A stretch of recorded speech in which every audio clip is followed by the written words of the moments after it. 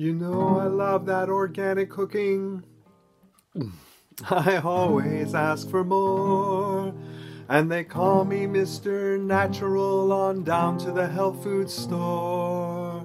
I only eat good sea salt, white sugar don't touch my lips. And my friends is always begging me to take them on macrobiotic trips. Yes, they are.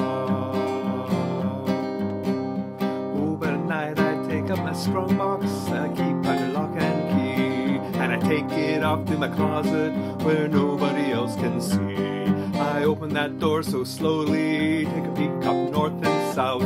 Then I pull out a Hostess Twinkie and I pop it in my mouth. Yeah, in the daytime I'm Mr. Natural, just as healthy as I can be. But at night I'm a junk food junkie. Good Lord, have pity on me. Well, at lunchtime you can always find me at the Whole Earth Vitamin Bar, just a sucking on my plain white yogurt from my hand-thrown pottery jar, and sipping a little hand-pressed cider with a carrot stick for dessert, and wiping my face in a natural way on the sleeve of my peasant shirt. You know I do.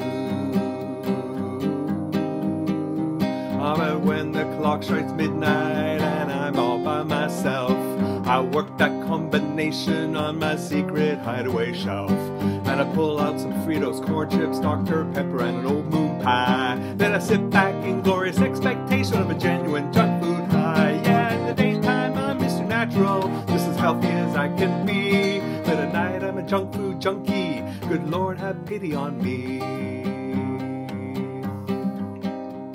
My friends down at the commune, they think I'm pretty neat. Oh, I don't know nothing about arts and crafts, but I give them all some to eat. I'm a friend to old Yule Gibbons, and I only eat homegrown spice. I got a John Keith's autographed Grecian urn filled up with my brown rice. Yes, I do. Oh, but lately I've been spotted with a Big Mac on my breath, stumbling into a KFC with a face as white as death. I'm afraid someday they'll find me just stretched out on my bed with a handful of Pringles, potato chips, and a ding-dong by my head. In the daytime I'm Mr. Natural, just as healthy as I can be. But at night I'm a junk food junkie. Good Lord, have pity.